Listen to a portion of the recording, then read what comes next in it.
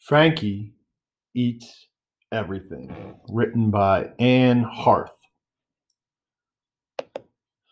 Frankie is a frog. He has a long, sticky tongue. Frankie is hungry. He looks up. A fly buzzes past. Zap! Frankie eats it.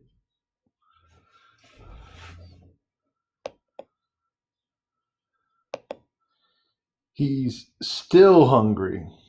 He looks up. A mosquito buzzes past. Zap! Frankie eats it. He is still hungry. He looks up. A bee buzzes past. Zap! Frankie eats it. He is still hungry. He looks up. No flies buzz past. No mosquitoes buzz past. No bees buzz past. Frankie looked down. An ant runs past. Zap! Frankie eats it. What did Frankie eat first? A fly. What did Frankie eat last? The ant.